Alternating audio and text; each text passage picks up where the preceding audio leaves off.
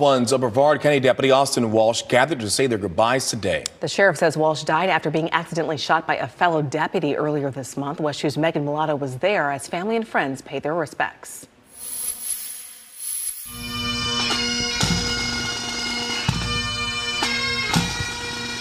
Family and friends and dozens of law enforcement officers from agencies across Central Florida gathered at First Baptist Church of Merritt Island Friday in honor of Deputy Austin Walsh. He's that kid that made everybody better. You know, he loved the job. Brevard County Sheriff Wayne Ivey says the 23-year-old was killed after being accidentally shot by his roommate, who was also a deputy.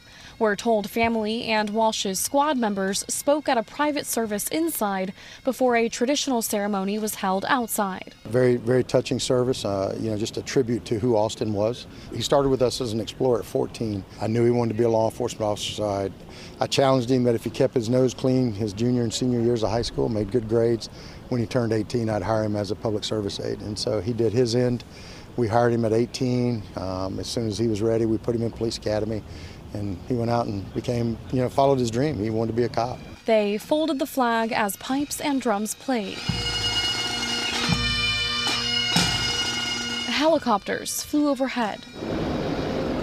The service ending with a message from the sheriff to his team to pull from each other's strengths and have each other's backs. Everybody loved Austin, and they showed up today to pay their respects and to honor him.